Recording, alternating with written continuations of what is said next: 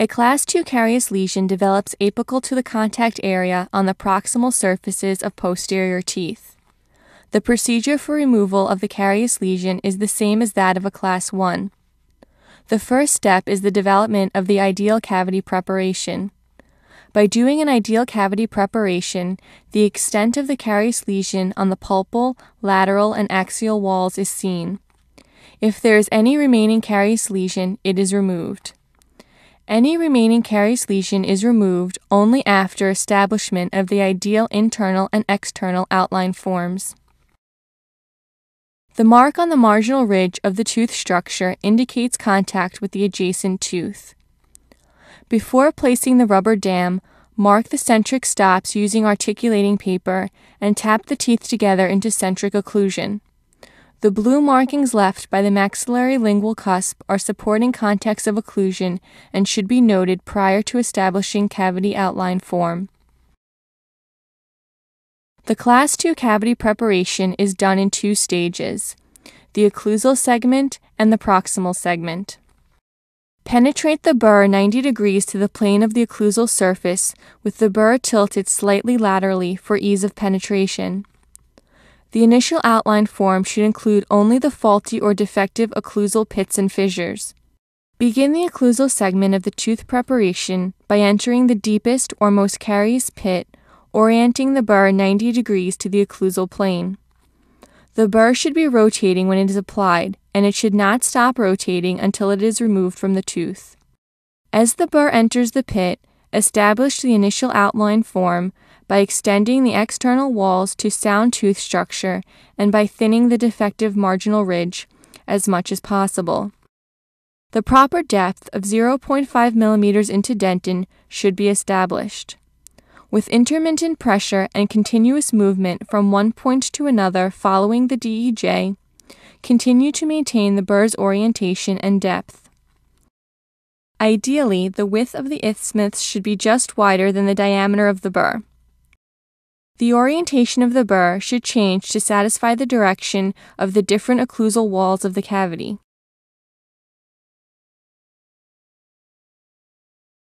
The carious lesion can be seen at the dentino-enamel junction. We can see the carious lesion now because the enamel has been removed.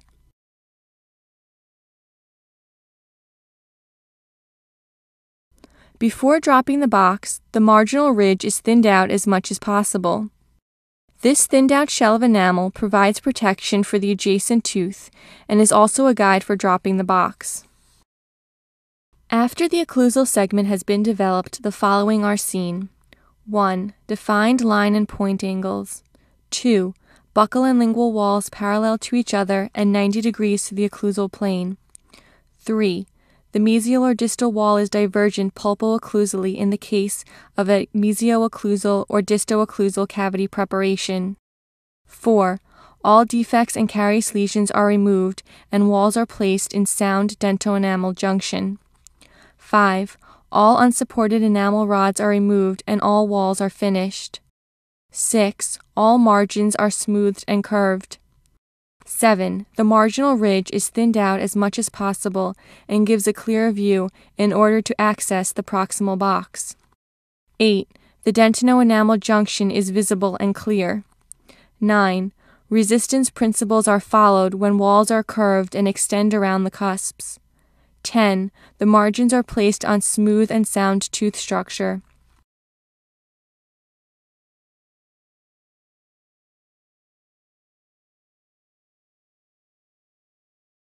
Due to the morphological shape of the tooth and the contact area, the bucco-proximal wall on the mandibular molar makes an acute angle with the gingival floor, and the lingual-proximal wall makes a less acute angle.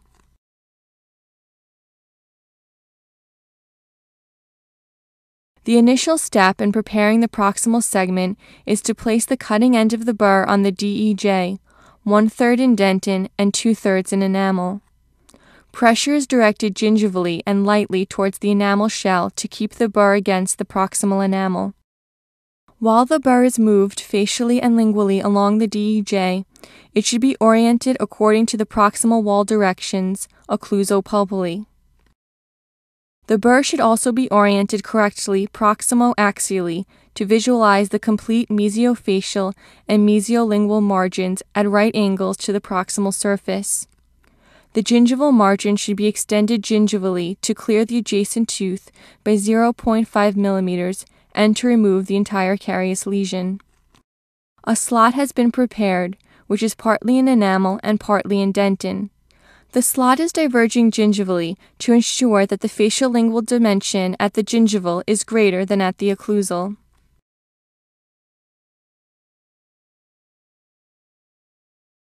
At this stage, a low-speed handpiece is used to define and finish the box.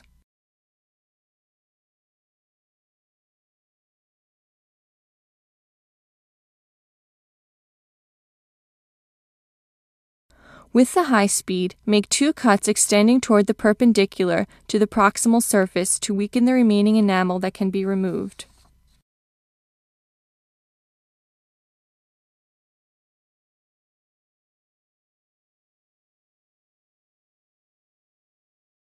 After the proximal segment is developed, the following are seen.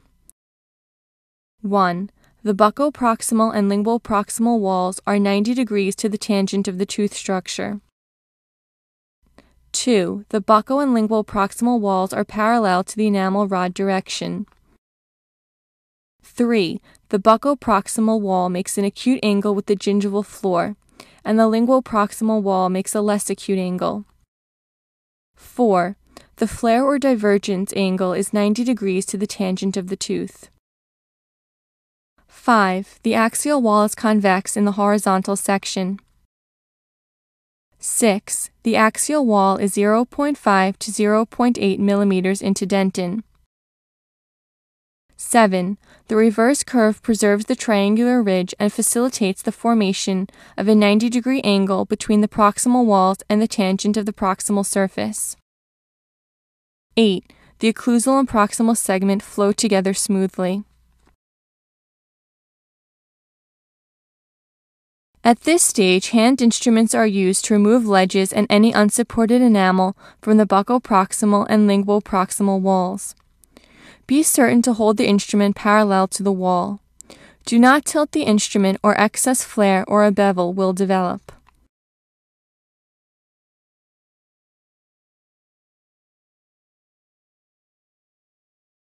Hold the hatchet parallel to the wall, and if there is any unsupported enamel, it will be removed. The instrument should be held parallel to the wall that is being worked on, and 90 degrees to the tangent of the tooth structure. Notice the unsupported enamel that was removed.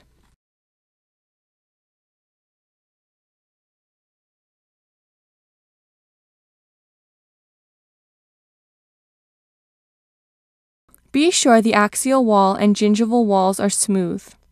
Always use the instrument from the bevel side to the non-bevel side. Place the primary cutting edge against the gingival floor and the secondary cutting edge against the axial wall so everything can be done in one stroke.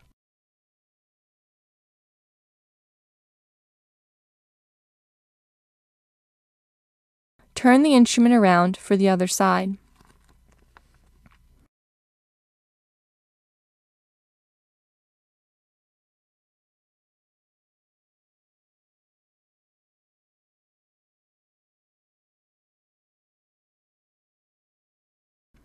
At the buccoaxial line angle, carefully remove any ledges.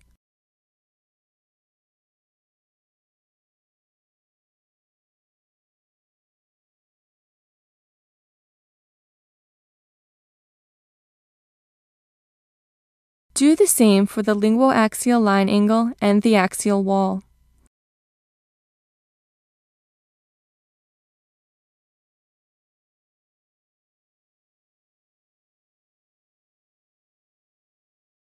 Use a gingival margin trimmer for planing the gingival cavo-surface margin.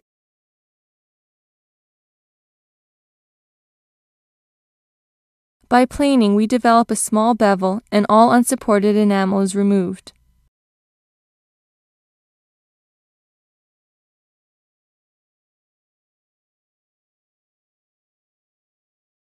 The gingival margin trimmer is also used to round the pulpal axial line angle. Rounding the pulpal axial line angle decreases the stress on the tooth structure and the amalgam restoration. To review, the occlusal segment was developed and the pulpal floor placed approximately 0.5 mm into dentin.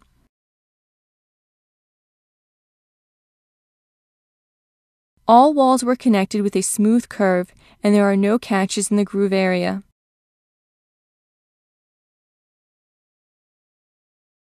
There is now smooth and continuous flow of the preparation. The reverse curve was established. The axial wall was rounded to follow the external outline of the tooth structure and is 0.5 to 0.8 mm into the dentin.